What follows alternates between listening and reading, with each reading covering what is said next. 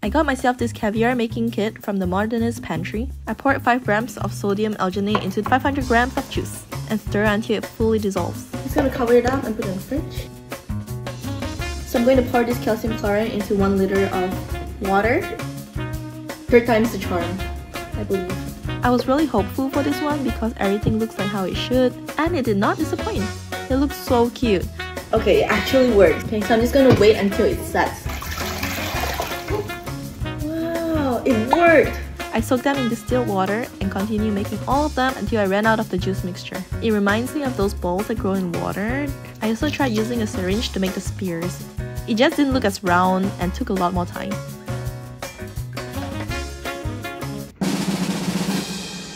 It's not really popping. It feels more like tiny little jelly balls, which is not bad.